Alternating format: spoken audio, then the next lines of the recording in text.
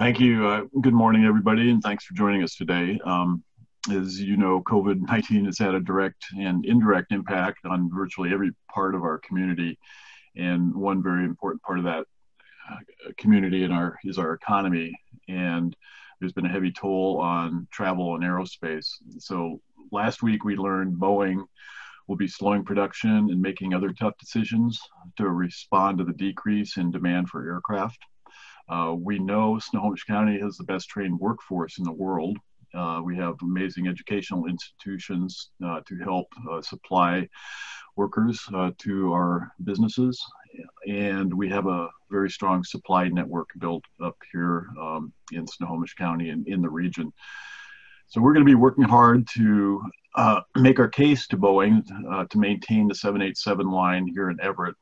I've called a meeting of our aerospace task force to ensure that we have all hands on deck and we're all working together. We'll all need to work with our partners and leave nothing on the table. And Boeing has been in Snohomish County for over 50 years and in the region for over 100. So we just want to make sure that they know we're doing all we can to be a great home for them. A couple of good pieces of work and good news last week is we saw commercial air service restart at Payne Field. That's first service in over 10 weeks, so it's great to see. Went out there, joined by Congressman Larson and Mayor Franklin, and it was great to see people in the terminal and planes starting to come in and out. So I'm very grateful for the terminal's operator, Propeller Airports, and their investors who are really committed to maintaining operations, even if flights are less frequent than last year. We know over time we're going to get through COVID.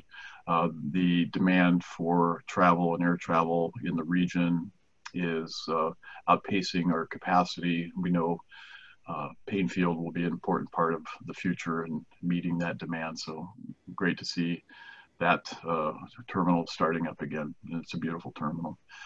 So the second piece of good news is we notified presumptive awardees of our aerospace training grants. We let folks know yesterday, and we'll be putting out more details today about that program.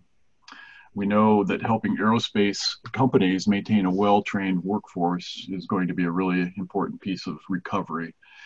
We appreciate all the hard work that Workforce Snohomish and our staff have put into these grant programs. We stood them up in very short order. It takes a great deal of work in a short period of time to launch these programs and administer them. So we know how badly the funds are needed, and if there are additional federal funds that are made available to us, we're going to try to do even more.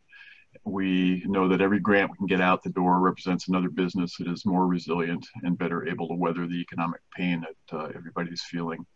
So it's a lifeline to our workers. We know that, and to our businesses. We'll continue to be quick and decisive and get those dollars out as quickly as we can. And the last thing I want to say today is really just let's remember to maintain social distancing.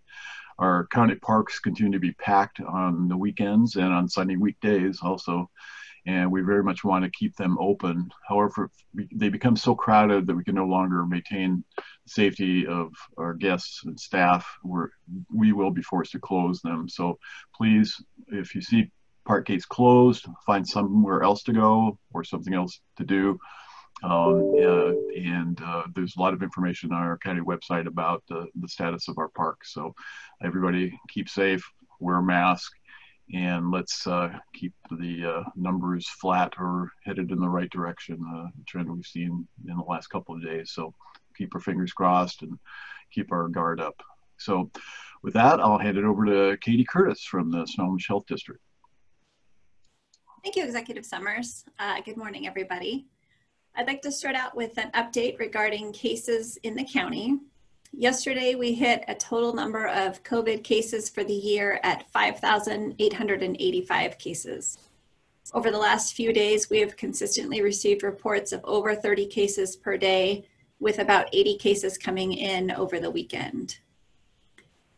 We do have case and contact tracers working 7 days a week here at the Health District, so we are working very diligently to get all of those cases investigated.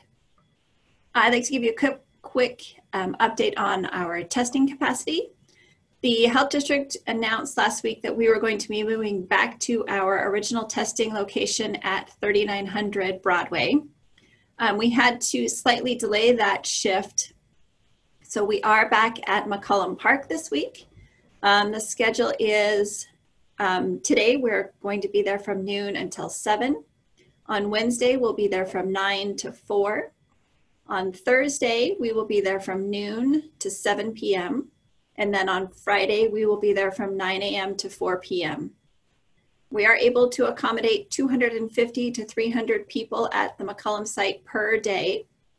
And you can find a link to how to sign up for a testing spot on our website. And we are still planning to move to the Broadway site in the near future, so we will make sure that that is widely messaged. And this will allow us to practically double our testing capacity in the county provided by the health district. So it's kind of an exciting opportunity for us. And then for the last several weeks, we've been releasing the weekly snapshot based on metrics and targets for phase 2. And we also release a more detailed report on Friday afternoons. And we are continuing with both of those, but we're going to begin issuing those on Mondays after this week.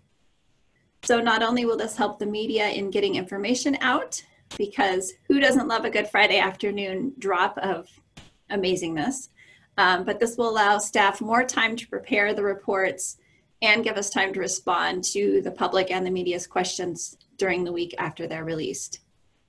To allow some time for everybody to make that change, we will release one final report this Friday and then move to Mondays beginning August 17th. So that means there will not be a report issued next week. And then finally, in addition to my day job as acting director, I'm also the operations section chief under our incident command system. And I'd like to give you just a little peek behind the curtain on what does that look like. So currently under the operations section, I'm the section chief, and then I have 5 branch managers under me. That includes, we have an epidemiology branch, a case investigations branch, a testings branch, a special populations branch, which focuses on long-term care, first responders, and corrections. And then our final branch covers schools, child cares, and camps. So by breaking up our operational structure to better focus on these specific buckets of work, we're better able to plug in people and resources to make sure we're giving each of those sections its need, because they are big buckets of work, and we have some great people working on those now. So that's all I have, so I'll turn it back over to Executive Summers. Thank you, Katie. And any questions? I don't see any in our chat box yet.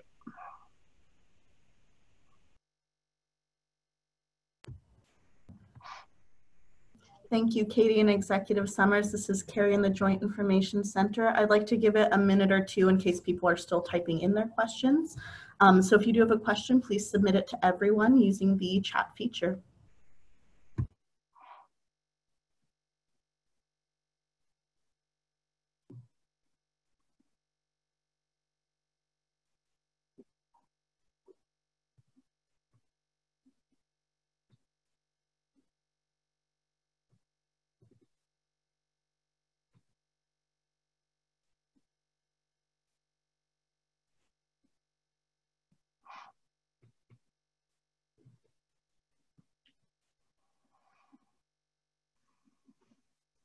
Last chance. Oh, we got Katie, a question for you. Can you give us an update on hospital and average daily counts versus the goals?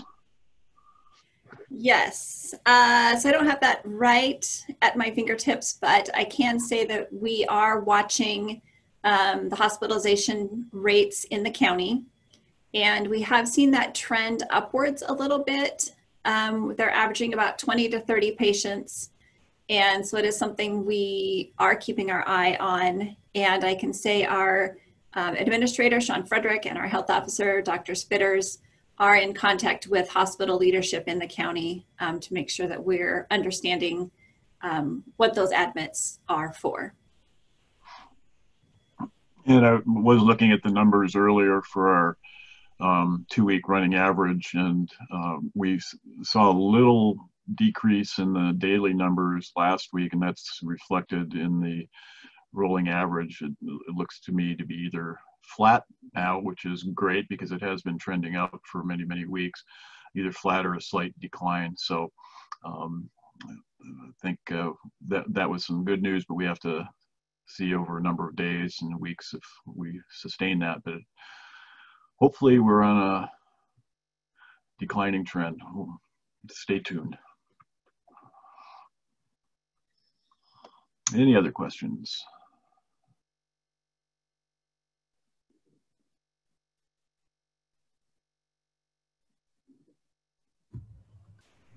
This is Carrie in the Joint Information Center.